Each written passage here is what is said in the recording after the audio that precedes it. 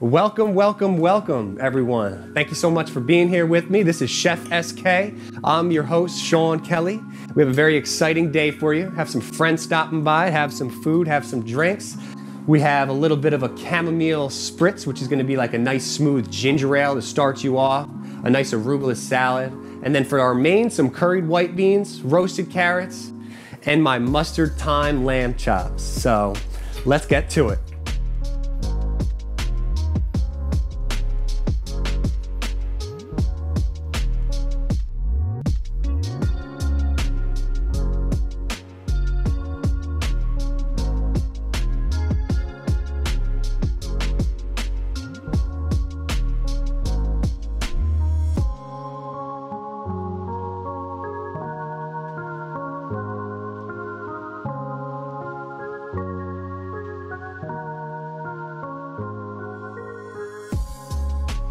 All right, let's start with some beverage. So today I have something called a chamomile spritz for you. We're gonna have some dried chamomile flowers. We're gonna steep down some fresh ginger as a tea, a little bit of wildflower honey, and then we're also going to be cutting up some fresh ginger and straining it in to really give you a zing at the end. All right, so I got a French press here, but I'm not making a cup of joe.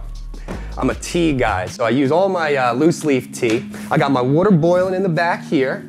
So you're just going to put down your chamomile flowers. And this here is going to be more of a concentrate. So you wouldn't want to drink something like this straight. This is going to be way too much. That's why we're going to be cutting it with the ice and the club soda at the end there. So to steep down, we're going to take about 2 knots of ginger. So 2 finger lengths of the ginger, just rough chopped on this.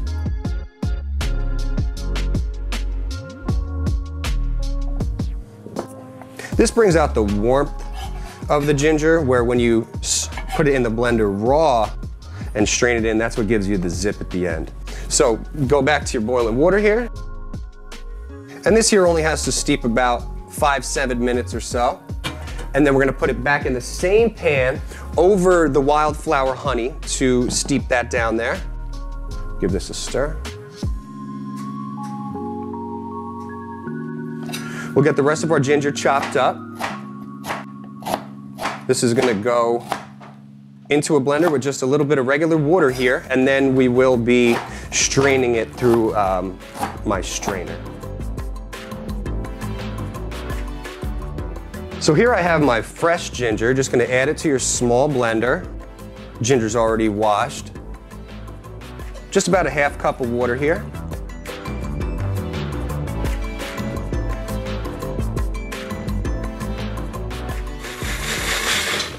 Just gonna blend that ginger into a pulp, and then we are going to strain it into our finished mixture at the end there. All right, so we have our chamomile and ginger steeping on this side.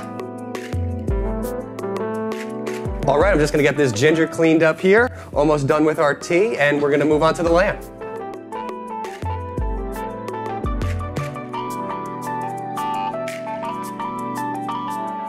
All right, now for the star of the show. I mean, I know I'm here, but we have our mustard thyme lamb chops, and these are pretty straightforward. We'll be using a little bit of fresh thyme here. A rub that I had put together previously shows a lot about me.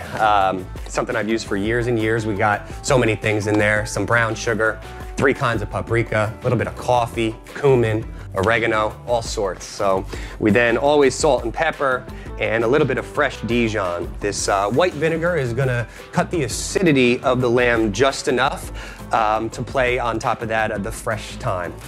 So let's get going. Olive oil first. When we cook these, we're gonna be really monitoring the moisture and keep covering them on and off, really to keep a little bit of that au jus at the end, and I'll show you how we dress the pan there. All right, so get your liquid down first. It's really just a tiny bit of this vinegar here, and this is a rice vinegar, so super on the mild side. Put down a little bit of our Dijon. Get all your wet ingredients on first. We put our salt and pepper on second. Rub these up.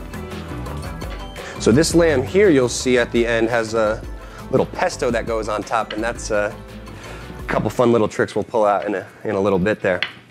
We'll go with our fresh thyme. And seasoning throughout the dish is something you'll see with me as well. Meats and vegetables really accept flavor at different times. So you'll see me dash a little of this, sprinkle a little of that, all throughout. So a little history about myself. Been through a lot of different industries, honestly, but when I moved to New York City, I fell in love with food. So living in Queens, traveling high and far, borough to borough, really just, I guess, getting my chops, as you would, you know? So work your way into restaurants, change careers, open a barbecue spot, and never try to be from one place, one region. I always do say, we're really only one spice away, and I think the world would be a better place if that was the case. So my style has a lot of, it's coming out of left field sometimes, but at the end, I'm sure everyone will enjoy. We're gonna get our salt in there. Back with our rub. Little brown sugar. Helps these at the end when we go for a sear.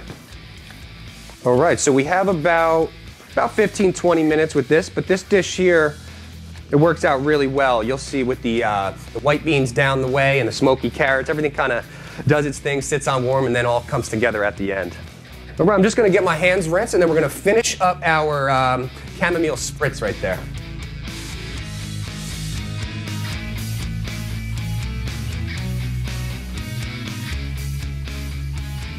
All right, so we're ready to get back to our tea here. You have your dried chamomile flowers and your fresh ginger, and we're gonna be straining that right over a little bit of wildflower honey. Just about 2-3 tablespoons of the wildflower honey.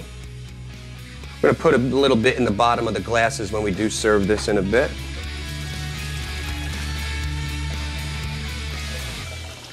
All right, now this is our finished concentrate here. We're just gonna give this a little bit of a stir. And then what we're gonna do is strain our fresh ginger from our small blender right back into this liquid here. You know what, since this liquid is actually a little bit warm, we are gonna wait. So let's just let's strain this into a Pyrex for now. I'll tell you, little strainers like this, nut milk bags, make you look like something in the kitchen, let me tell you.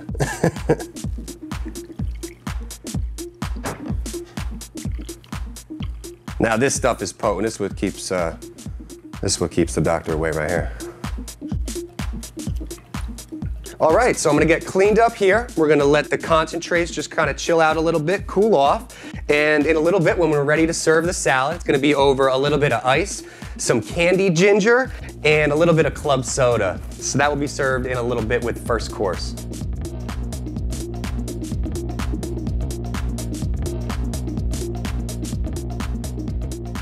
All right, course number 1, everybody.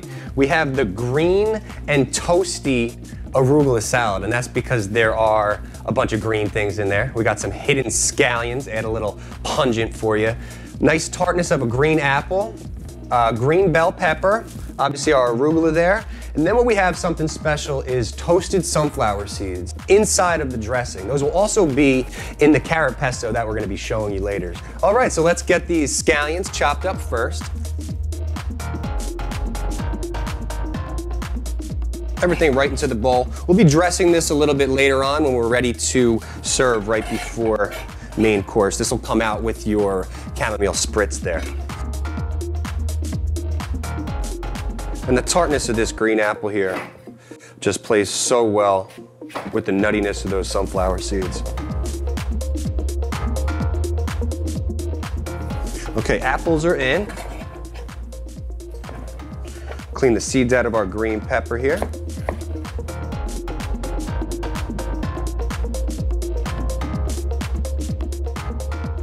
We won't be putting the cheese in at the moment, but a nice salty ricotta salata just brings this all together at the end, right before we serve. All right, all of our vegetables are chopped, and we're gonna get right into our dressing here. So grab your small blender. It's gonna be about 2 to 1 with the olive oil to a little bit of white wine vinegar.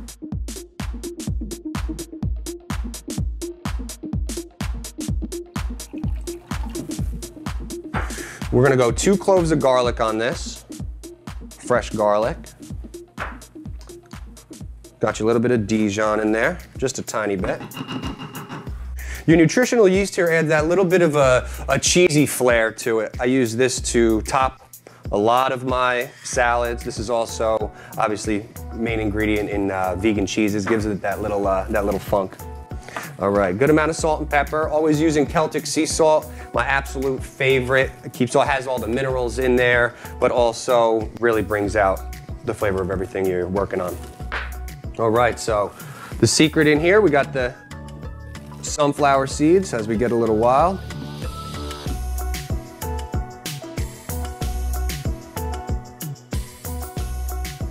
All right, so we're gonna taste this one here, see if we need to add a little something.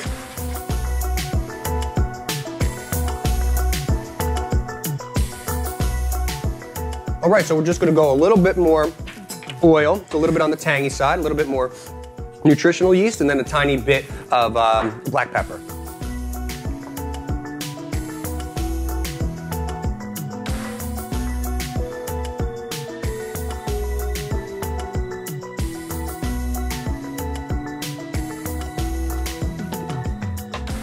Exactly where we want it.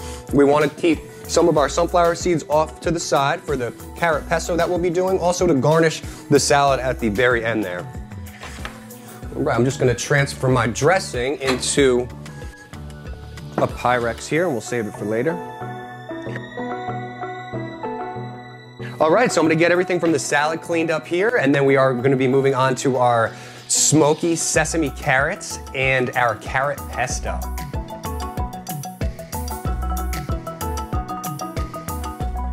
All right, now we're gonna get started on our smoked sesame carrots, along with our special carrot green pesto. So, we got some wild ones, big old carrot greens over here. And let's separate these ones first. These will go right into our food processor in a minute.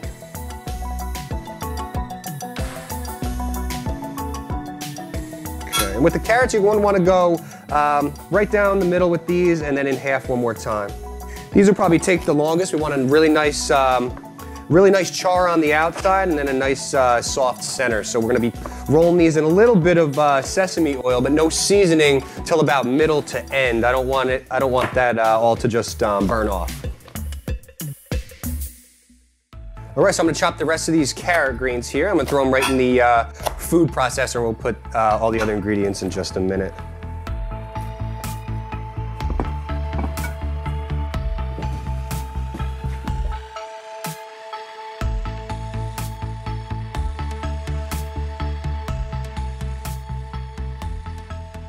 All right, so once again, like I said, half with these, in half one more time. High heat in the pan. So these we're gonna kind of monitor the moisture and the texture throughout. After this, we'll go into white beans, have some salad, let things hang a little bit, and then we'll throw that lamb down.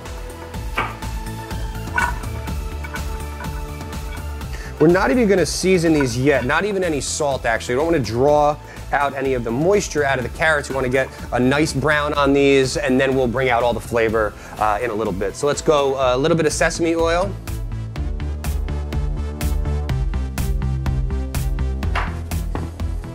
Just gonna roll them on up, get them into your hot pan.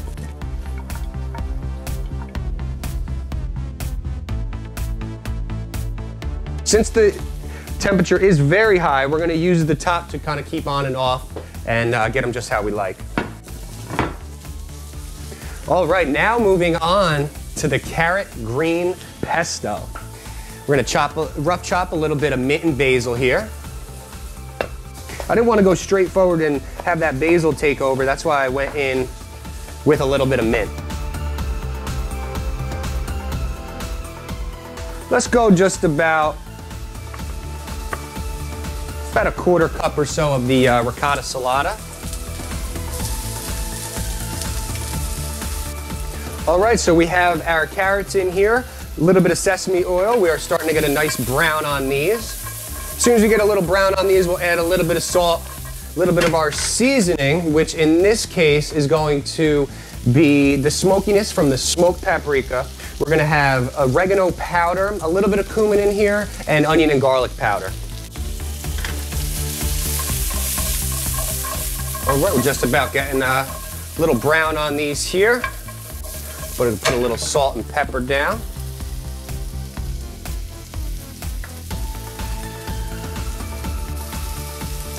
Put our spice rub that I had just talked about before.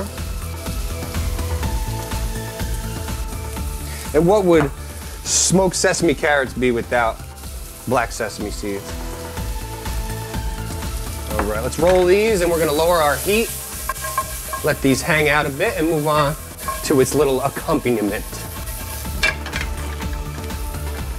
We already have our ricotta salata in here. We have our carrot greens, a little bit of mint, a little bit of basil, and now goes in with our toasted sunflower seeds. Probably about a half cup on that. Gonna also probably go about a quarter cup or so of olive oil. Gonna pulse for about 3-4 seconds on and off, scrape the sides about 2 or 3 times throughout.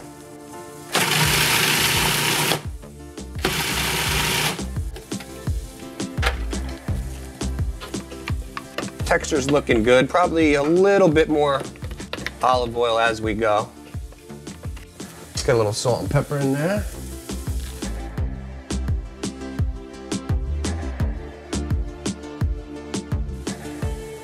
A little olive oil. See how these carrots are doing. Scrumptious.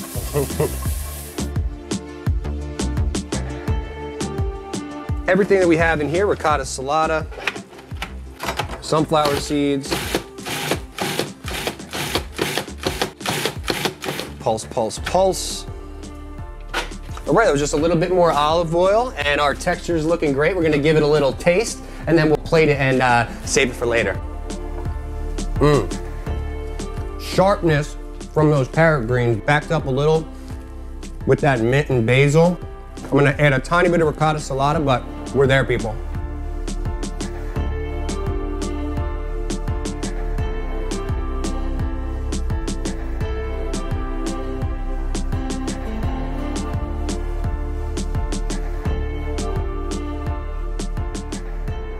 Okay, now the same way that this pesto will be finishing these carrots here, it's also going to be sprinkled on top of the lamb and sprinkled throughout the plate to add a nice freshness to every bite.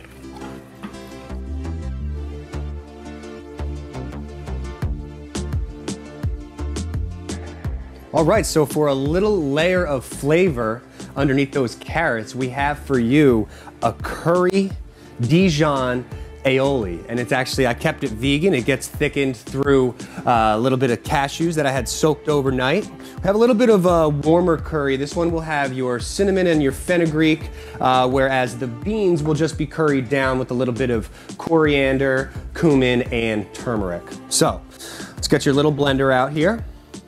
Once again, it's gonna be olive oil. Gonna grab a little bit of our rice vinegar from this side here. About 3 to 1 on this. We don't want it too tangy. Let's go handful of cashews. If you don't soak these, you just have to blend it a lot longer, but comes out nice and creamy when you do. Always salt and pepper. Tons of curry powder. All right, let's get this blended up. We'll see how our texture's doing on here. Give it a taste. Looking pretty good. In the meantime, we still have our carrots on low on top of the stove. We have a hot pan for the onions and the garlic that we're gonna be chopped to do the curried white beans.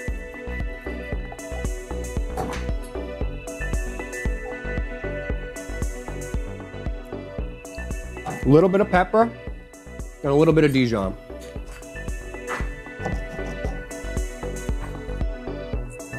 All right, we're gonna blend that back up, put that off to the side. That's gonna be a nice little backdrop for our smoky sesame carrots here.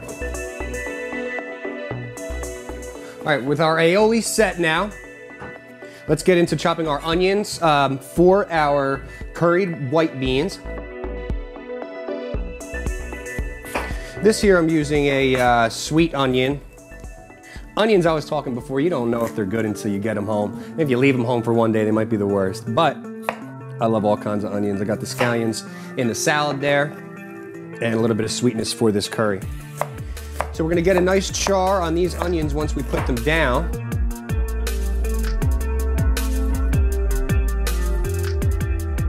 It's a quick curry, super nice for this time of the year. We'll put a little bit of olive oil on these ones, and then get them in that hot pan.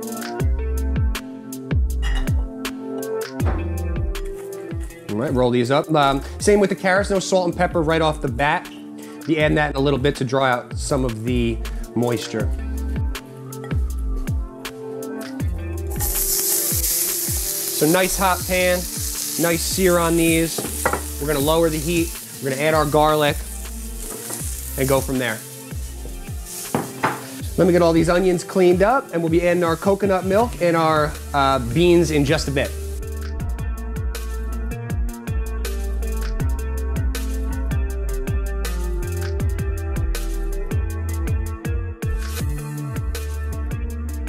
All right, everyone, we have our onions browning on the stovetop. We have our carrots staying warm inside the oven here, but it's time to get you some drinks. I'm lucky to have some of my people here. We have Allie, Shelby, and Carolyn. I don't know how I got such beautiful ones to taste my food, but they're gonna let me know how I did. So let's get you going. This is our chamomile and ginger concentrate that we're gonna be putting over ice here. So we're gonna throw a little bit of honey down on each of these ice cubes here.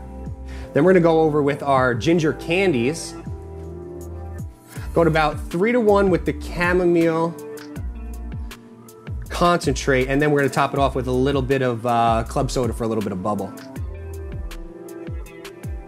I was saying this one I usually do with dried elderflower, because we know Saint Germain makes everything all better. All right, so we have our honey down in here. We're gonna top with a little bit of ginger candies on each one of these. No bubble tea, just maybe something to chew on. We have our concentrate here. We're gonna go about 3-to-1 over ice. Little ginger residue, that'll get you.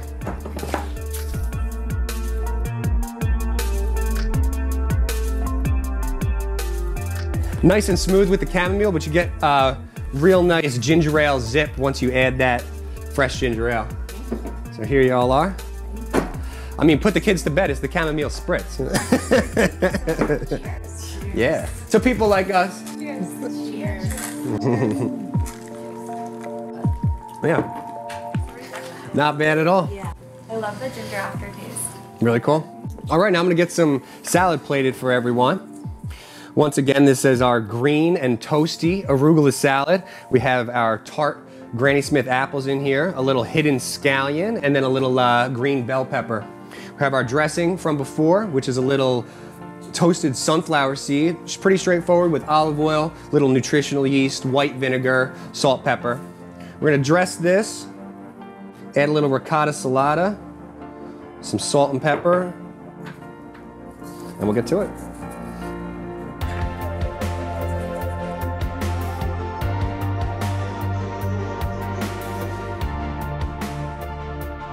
All right, so we have all the salads plated here. We put a little bit of the ricotta salata on the top, more of those toasted sunflower seeds, and just a tiny bit more of the drizzle of the dressing. So, for you. Thank you. Yeah, there you are. Thank you so much. Yeah. So while everybody's tasting what we got going on here, we're gonna be finishing up our curried white beans, getting everything to temperature, throwing our lamb down, and finishing up. So we have our cleaned, drained white beans here. Hold on, what do we think? Amazing. How we do? Yes, dressing is on point, yeah? It's so delicious. Yeah, Dressing super is cool. amazing. Yeah, and that little hidden scallion. Oh my Yeah. I know, it gets stuck in your tooth, right? Hey guys, so we have our onions a little brown on the onion over here. We're gonna put our garlic down and sweat that a bit. And then we add our coconut milk. Coconut milk goes about 2 minutes, dash of Worcestershire, and a little spice rub in there.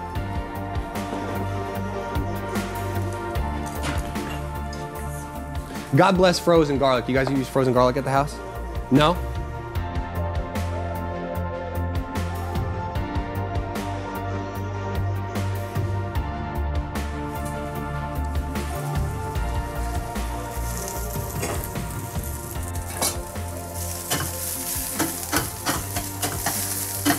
And I say this one here is a little bit curry-ish. It doesn't have all the warm spices like the aioli that I had done, but this one really concentrates on coriander, cumin, and turmeric. So no cinnamon, fenugreek, anything like that on this one.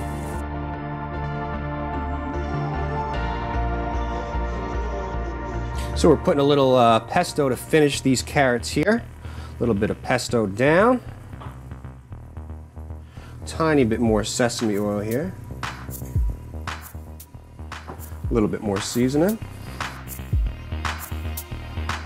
So we have our coconut milk coagulating just right on top of the stove there. We're gonna grab our coriander, turmeric, and cumin and spice things up. Always a little more salt and pepper. I'm gonna use that Worcestershire sauce, and why I'm using Worcestershire sauce in with the coconut milk kind of reminds me of a Penang curry if you were to add a fish sauce into a coconut milk and with some of the nuts. So yeah, curry's good the next day, you know, and you can change them day to day, honestly. It's just what you put in there. So this is coming up pretty fast, so I'm gonna add a tiny bit more coconut milk.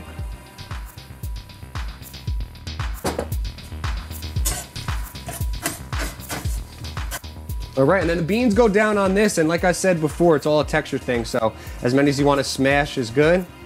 Probably about 2 cups of beans.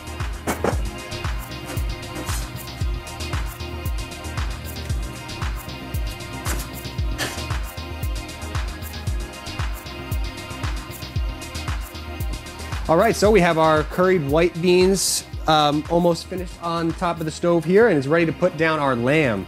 Some of my favorite cuts of lamb. This is a loin lamb chop, so good amount of meat, those little triangles ones that you see in the store.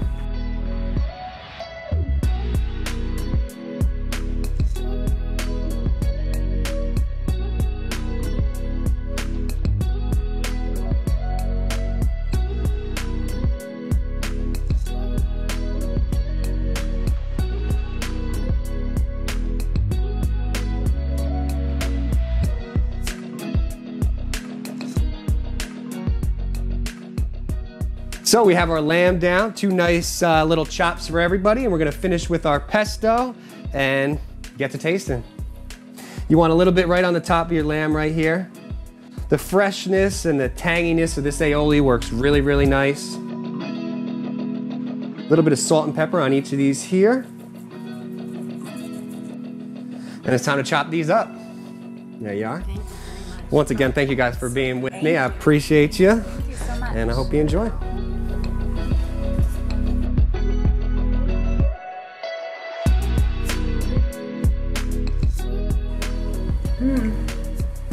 The pesto has so much flavor. Amazing. Yeah? It's delicious. Into it? Yeah, I appreciate it. All right, well, that looks like a wrap, everyone. Looks like everybody had a good time. I know I had a good time. Hope some of you adapt these recipes. Remember, we're only 1 spice away. Hope everybody stays blessed, and I'll see y'all soon.